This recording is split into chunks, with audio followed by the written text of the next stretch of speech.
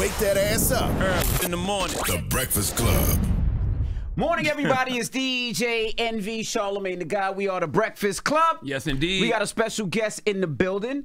The brother Mo McRae. Morning. Morning. What's up, y'all? How y'all doing? How are you, my brother? Now, Good, if you don't know who Mo is, you probably know the face. He was in NYPD Blue, Boston Public, The District, Cold Case, The Guardian, The Shield, The Division, CSI, ER, Cold Case, Detroit, The Defenders, Sons of Anarchy, Battle Creek, Murder in the First, Empire, Pitch, Tales, Rebel, The Flight Attendant. He's an actor with a long resume. He has a long resume. Okay, he played in a lot of cop shows, too. A lot of cop shows. I knew you was going to say something about that. Was that do you want to be a cop growing up, or?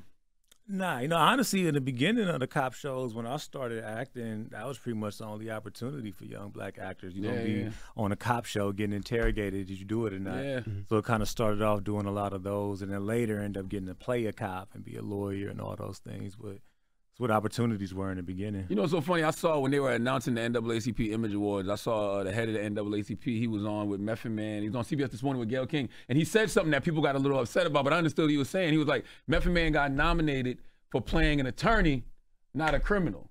So do you feel like they cast black people in those roles, especially black men, on purpose? In the criminal roles? Yeah. I think you hit me with the tough questions fresh out the gate. I mean, honestly, I think a lot of it was on purpose because it was telling stories that are taking place in certain environments, and those are the people that inhabit those environments. And I also feel like it was important, like when Method is playing those type of roles, that we just seeing us depicted in other lights and other things. I remember my grandmother, it got to a point where I was doing all that stuff, those type of roles, and she said, baby, you smart, you so intelligent, you funny, you all these things. Let's see some of that too. Wow. And when she said that to me, it really made me pump the brakes on it.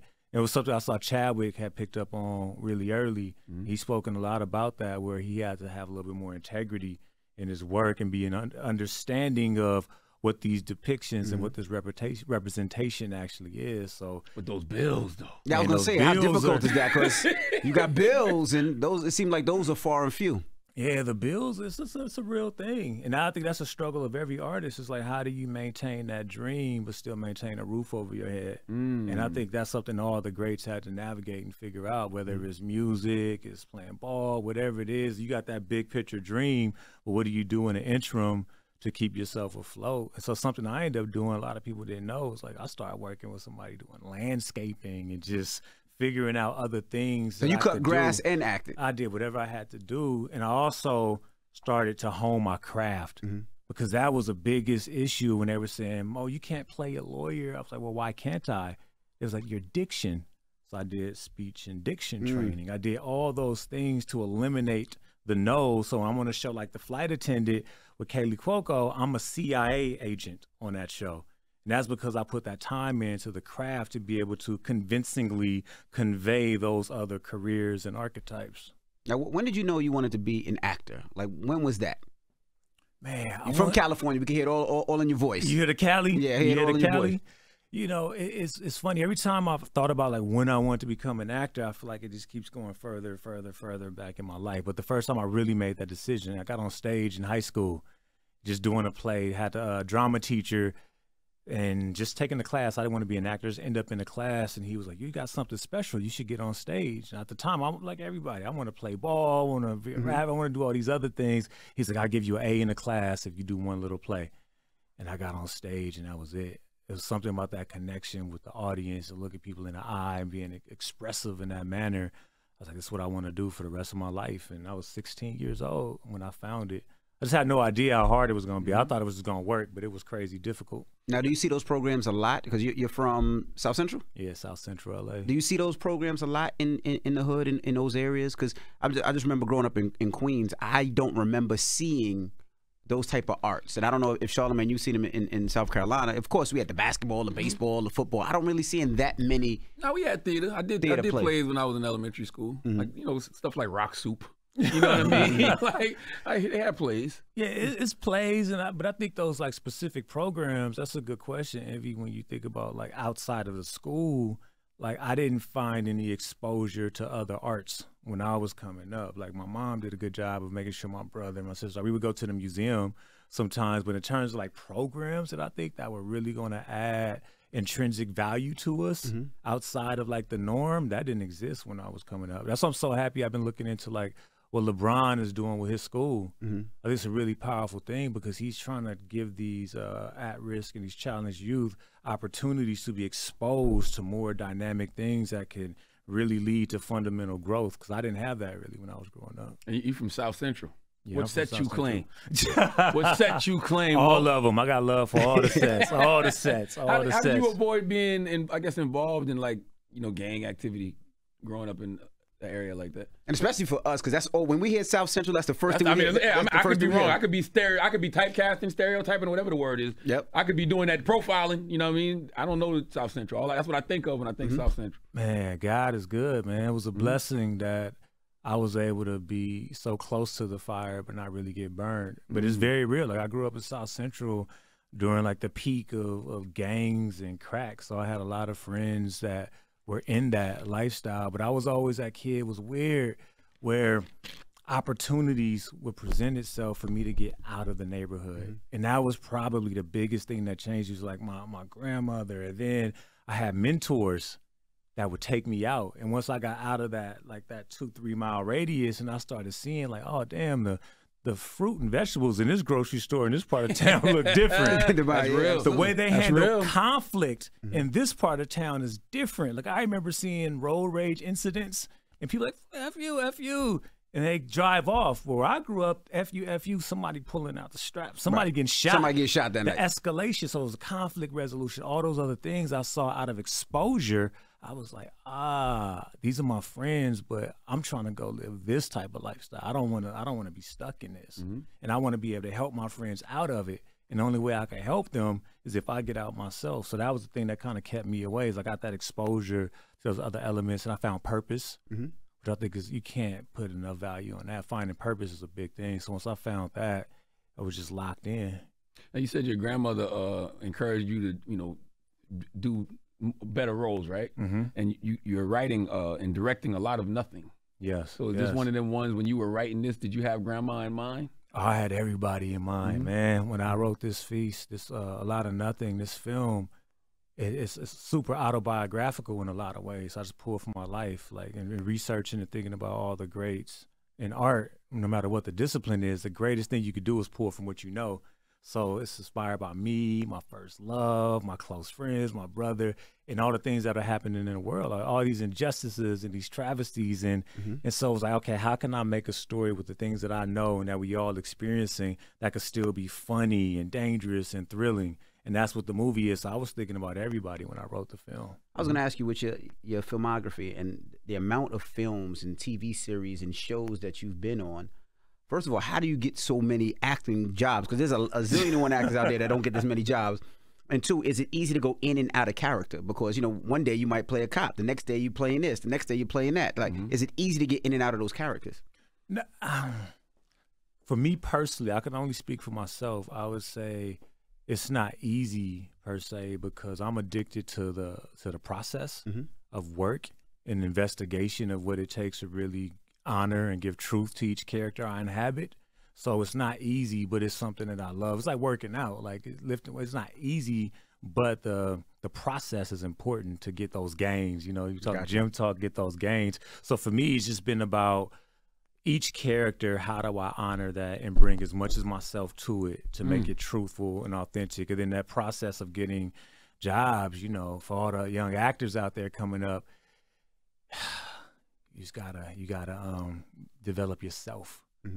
That was the greatest thing that's helped me get all the jobs. I put that time in developing myself, my vessel, my craft, and then putting myself in opportunities to showcase that. I like a word you used. You said gains. I never thought about that. So how do you shred, right? Like when you do a role, when you're getting killed by police, like that's a lot emotionally. How do you get rid of that? It's life outside of it. It's like my family. Like my family is such a huge part of it all. Like I come home, see my kids, my wife, and all that. That's why I try to leave it at the door as best I can. But Denzel, it's funny. You just said something talking about shredding. I was fortunate enough while I was working on The Butler.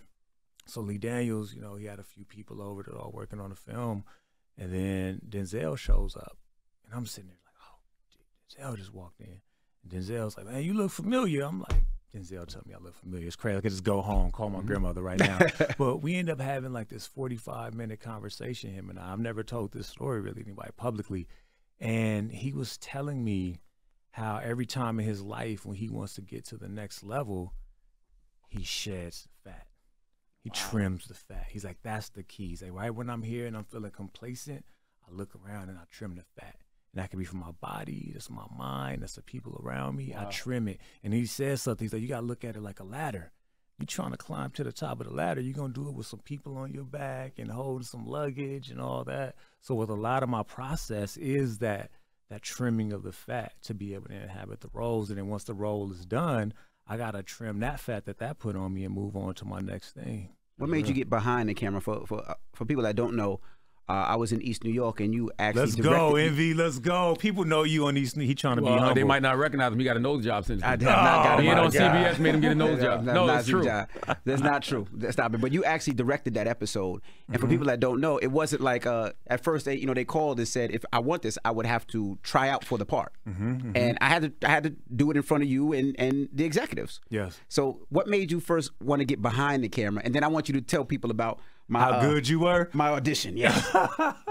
Well, first of all, shout out to my man, Harry, who connected us, man. Like, which is an important thing in this whole process, too, is relationships and cultivating good relationships out of that reciprocity of value of looking out for people that look out for you. But I wanted to get behind the camera because I'm an artist. You know, I'm not just an actor. I do photography, I write, I want to learn to draw one day, tell stories. And so I realized that just focusing on acting, I was kind of putting myself in a box.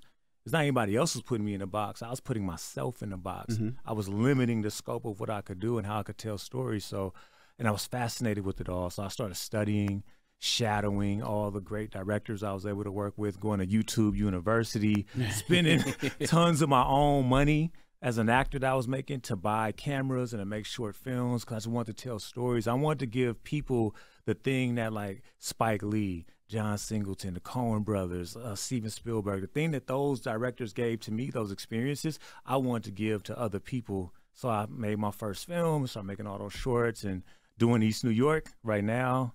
Well, how did you get East New York? Because, I mean, and did anybody know East New York was going to be so big? Because, I mean, it's a show that people genuinely love. Man, the show, I don't think you ever really know how big something is going to be. I end up getting East New York because, oddly enough, this is how investing in yourself pays off. A Lot of Nothing, this feature film that I have coming out, it started as a short film. And I spent like 40 G's on this short film at a time when I didn't really have the bread, but I was like, people are like, why are you spending so much money? Because I need to show my vision. Because everybody always saying they want to do stuff. It's like, Mo, stick to what you do. And I'm like, I want to direct. They like, stick to what you do. So then I showed them the vision. They were like, oh, this is special. So the executive producer on East New York, Mike Robin, he saw my short film like 5 years ago, something like that. He saw that short film. And he was this dude did NYPD Blue, all these big shows. He's a legend in TV. And so he had me direct a television show for him a couple years ago. And I crushed it, a show called All Rise. And then when East New York came around, as soon as it got green lit, he was like, Mo, I need you to come and do this show. And so from him seeing my short film, and then what I did on this other show is what led him to calling me and giving me the opportunity to not only direct, but produce East New York. Now, they also said, you know. Oh, you produce East New York as well? Yeah, I'm a producer on the show as well. Oh, shit. Let me hold something. Man, you got it, bro. You got it. You got it. You got it. Now, when they called for East New York, they said that at first you were looking for somebody else to play the role, DJ Authentic. Yes. And then I guess you decided to give me a shot. So what was that process? I never knew. They just told told me to tell you why I wanted to give you a shot. But the role said Dominican 45. They did not say that. Go ahead. No, you know what it was? Like a big thing about me in art is authenticity, right? And so you have this show that's set in New York and it's tapping into the culture, like the zeitgeist of people that want to see what's happening in New York right now. So we're talking to my guy, Harry O. It was just like, who are those people that represent that are Yeah, real. who's the DJ that could be a snitch? Yo, shut up, man. Who's the DJ in New York that potentially could be an Shut up, informant? go ahead, go ahead, So bro. who could bring that? Who could bring that energy? Who's that person that people gonna see and be like, that's dope? But also, it has to be somebody that's gonna take it serious, which is why we had to do the read. And I'm gonna talk about some real stuff right here, where a lot of people get opportunities to do things, but they bring too much ego to the party. They're pretense. They come with all that, so they're not willing to respect this. So it's people, you big in this world over here, you get an invitation to come over here and do something else, and you show up like, nah, I'm not going to do this. I'm me. And what was amazing about Envy, about you, bro, is you came in with so much humility and reverence for what's happening in the film and TV world, and was like, okay, whatever the process is, I respect it, and you did the work. You had your lines memorized, you had a point of view, you had a perspective, and as soon as I saw that, I'm like, oh, you're my guy. Wait till next year. Next year, he got a nose job now. Shut Nah, up, can't man. call him no more. I have to call you like your humble. No, but that was the most difficult part, was the humility, right? Because I've been doing this for a long time. I've been DJing for a long time. I've been snitching for a long time. I know how to snitch in New York.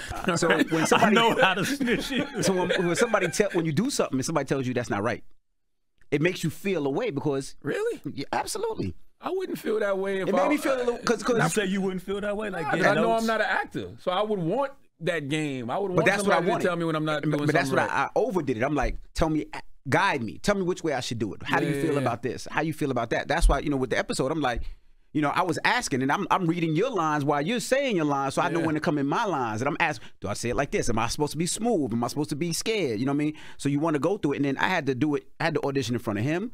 I had to audition in front of the executives, and it's like you don't know how it is. So I always like appreciate that. the I think opportunity. that's part of stretching yourself, right? Like when we talk about that ladder that Denzel was talking about. Like some people get to a certain level on the ladder and they think there's nowhere else to go, and it's like because you ain't looking up. You know Exactly. what I mean? They get fat on that position, so Word. they can't go up. And when you get that much weight on you high, what happens? Gravity kicks That's in, right. and you're gonna come down. That's So I right. think you gotta constantly be challenging yourself. Because oftentimes, I was talking to somebody about this recently. Like people talk about the culture. The culture just do this for the culture, and I find myself right now wondering: are we really challenging the culture? Are we stretching the culture? Are we like even something like the whole snitching thing, right? Like, why is snitching so bad?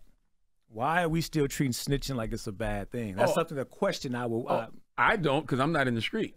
I could care less who's an informant or not. You know what I mean? But Right. I also look at it as there is crime prevention. I think the code is if you're in the street and you're doing dirt, and you're doing dirt with somebody, and y'all did it together, and then you snitch to save yourself, and that person goes down. I can understand that if you live that life. But for people who are just want to keep the community safe, I don't have a problem with that. Yeah, call the Call police. the police, please. If you don't, I will. Yeah, exactly. Do what you need to do, and then also challenge the systems that create such like lack and desperation, where people are That's committing right. crimes to eat. Like, let's look right. at that. Don't talk to me about stop snitching. Let's stop the systems that create all this lack and You know who's a real desperation. snitch to me? A real snitch to me is the person who told on Nat Turner.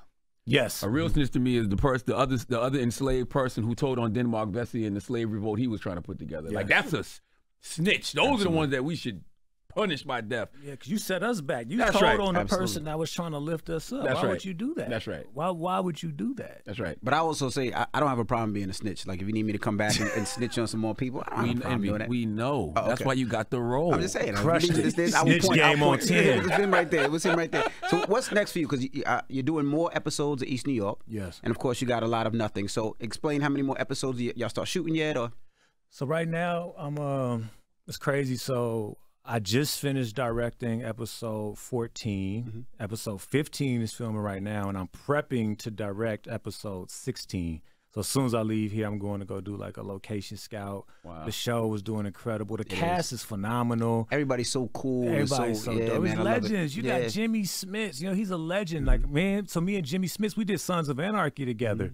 And so it was weird when I was going to have to come and direct somebody that I look up to, which is like an interesting dynamic where I got to go to Jimmy Smits after he does a take and be like, yo, Jimmy, that was good, but can you try it like this next time? So that was like some of my own little kind of fears I had coming into the situation with everybody down on that call sheet. Like, these are all incredibly accomplished people. So I'm doing that right now in the show, and I'm just talking about the film because I think this movie, A Lot of Nothing, it's like, it's not like anything that's ever really been made. And what would you call it? Is it a horror? Is it a thriller? It's a satirical thriller. And it is the combination because it's equal parts funny and serious. It's scary but it's dynamic. It's interesting. It's one of those films you can't see it without talking about it afterwards because the subject matter is real heavy. You got a married couple who's watching the news one night and sees an unarmed motorist is killed by a police officer. And at the end of that news segment, they reveal the identity of the officer, and it's their next door neighbor. So then they pose with that question, because I always thought about it, like, we get all so upset when something go wrong. First thing we do is go to social media. But what happens if the problem's right next door? What would you do then? That's right. And then how do you handle that problem on top of all the problems you already got in your own relationship? Right. And that's what the film is. It's like all those things come together in a real crazy way. Right. And you got nominated for NAACP Image Award. I did get Outstanding nominated. Breakthrough Creative. How did that did. feel? Because that's directing, so that's different. Yeah, I mean, I get emotional just thinking about the journey, right? Because this whole thing about breakthrough, that specific word, that category, because my whole philosophy on life has been about not being in a box. Because I realized nobody could put me in a box. I put myself in a box. And as soon as I adapted that mentality and started living outside of that, these kind of things start to happen. So it's just been affirmation. It's humbling. You know what I mean? It's an honor to be acknowledged for breakthrough creative and motion picture. It's something that was so challenging to do. Like, making a movie is hard, especially if you care about the details. And so to get that acknowledgement, I'm thankful for the cast and everybody involved to make that happen. It's just been beautiful. I like what you said just now because I think about that, right? Like, I think sometimes we listen to the world instead of listening to God. Oh, And so a lot of times we do things because that's what everybody is telling us we should do. Yeah. But what is God telling you to do? You know what I mean? Everybody else might be like, oh, no, stay in your box, stay in your lane. No, don't do anything else. But God is like, no, go direct. And that thing, like, and God speaks to me a lot through my wife. And so I remember. You got a black wife? Yeah. Just got to make sure, brother. Why you acting like that? What happened if you say no? What do you say I after just that? gotta If he make said no. sure. If he says no, what do you say after that? Thanks for seeing you, Mo. Thank you for a lot of numbers man, out now. Jesus Thank you. That's a whole crazy thing because, like, you love who you love, right? That's true. Some of my friends that love black people and deeply. But black love is revolutionary. Yeah, that's and then they got white wives, and I feel Ooh. like, for me personally, having those close relationships, I respect the fact that they were true to their heart. Yes. That who they love personally and romantically has nothing to do to diminish all the people of color that they care about as well. But yeah, my wife is black. She's beautiful. She a movie star. She's in my movie. Yeah. Like Scott Davis, shout out to my wife. Word. You had to pay her? What, Jay? You had to pay her? That way? You had to pay her? Yeah, I had to do that. No, You had to pay her? no, but Union minimum or You- union you- minimum you- scale? just paying love. You know, we got a little arrangement. I almost sag to find out Someone nothing like back that. in, Yeah, I'll take care of you, baby. Don't worry, I got it. No, but the listening to God thing is so crazy because the hardest part about listening to God is that only you know what He's telling you to do. And so everybody around you has a perception or an idea of what they think you should be doing. And you can't let that combat the reality of what God wants you to do. Right. So people think, oh, Mo, you got this, you should be doing that. You can make money, you can do this. I'm like, nah, God want me to do something else. And that's hard because people don't understand. They don't understand the way I move because I'm led by something different. Like, you don't come from where I came from, the way I came from, and get to these type of moments to be able to share the story without being led by something different. So what you said, that's my whole life, man. I go where my spirit tell me to go. I do it. It could change. As long as my wife, my kids, my motivation, my inspiration, they good, and I'm telling the truth in my work, I don't care what anybody else got to say. There you have it. Well, we appreciate you for joining us. And where can they check out A Lot of Nothing? Are we in theaters on February 3rd, 2323? So it's at Jordan. Ooh. So we New York, LA, all the big cities. I'm hoping to do some show up at some of the theaters with some of the cast is crazy. Let me just say, Alana Noel, Cleopatra Coleman, Shamir Anderson, Justin Hartley, Lex Scott Davis. The cast is incredible. We're going to be everywhere showing up. But yeah, it's in theaters. It's going to be on demand as well. So if you don't want to go see it in the theater, which I advise you to do because it's a movie you want to see on a big screen. Just the filmmaking is incredible in terms of like everybody that came together. Like I got geniuses that came and donated and gave love to help make this movie. So it's theaters on demand, and East New York is on CBS 9:30 and all that. Let us know how to, Sunday night. Let us know how to get a theater for a lot of nothing. Let us know what, and we'll get a theater. Do a screening. Yep. Yo. Oh, definitely, for sure. That mean a lot. 100%. Let's do it opening weekend, maybe Sunday night. Okay. Yeah, Sunday night opening please. weekend. I'll be absolutely. back. Let's do it. I appreciate that. No, for real. done. Let's do it. All right. Well, it's Mo McRae. Mo, look, she did it.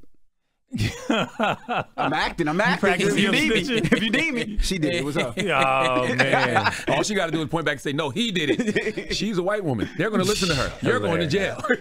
Hey. And before I get out of here, let me let y'all know what y'all are doing is so important and meaningful, man. And I know it's a lot of laughs and jokes, but what y'all create and what you guys provide here is so important because so many people would not be acknowledged and recognized if not for y'all doing what you do in the way that you do it. So it's an honor for me to be here, and it's all love. I appreciate it. Thank you, brother. Thank you, brother. Well, it's the Breakfast Club. Yes. It's Mo.